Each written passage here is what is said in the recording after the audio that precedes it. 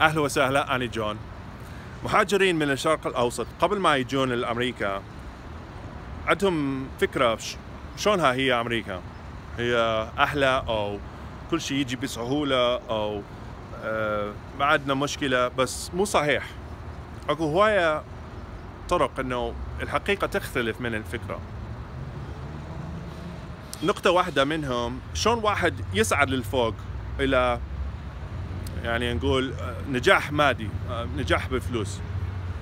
يمكن ناس يفكرون بس أجي لأمريكا أشتغل نفس الشكل، أفكر نفس الشكل، بس أنجح لأن هذا أمريكا. غير مو صحيح، عكس صحيح.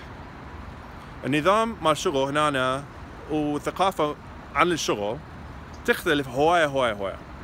عندي أصدقاء مهاجرين عراقيين جوي قبل 5 سنين تقريبا.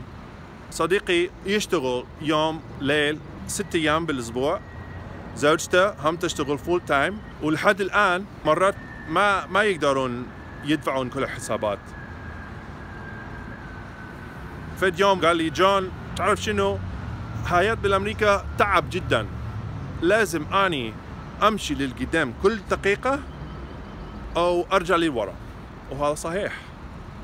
انظرية في أمريكا مستقبلي بس بيدي، مو بيد غير شخص. أنا أريد أشتغل قوي، أطلع للقدام، أكون زنقين، ماكو حد يجي يقول لي لا.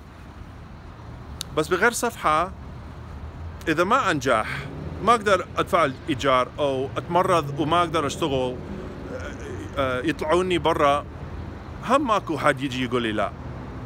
المسؤولية كل شخص عد المسؤولية على نفسه، وحتى لو تنفق الوقت والقوة كله على الشغل مو فد شيء أكيد راح توصل للهدف.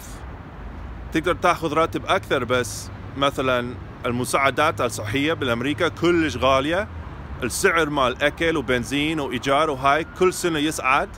عندنا هواية ناس يشتغلون كل يوم إلى الموت وأبد ما يقعد مرتاح.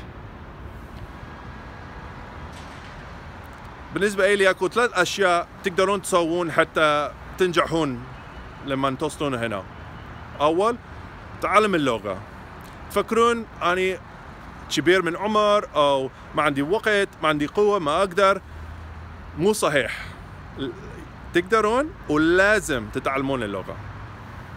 ثاني، تسوون علاقات مع الصداقة ويا هواية الناس وهواية أمريكان يعرفون الثقافة والنظام شلونها، يقدرون يساعدوكم.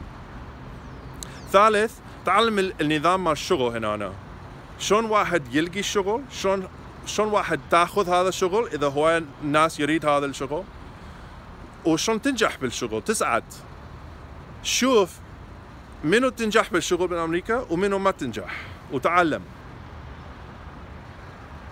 إذا أنا رئيس الدنيا أسوي حتى ماكو أي ناس لازم يقلقون عن الفلوس.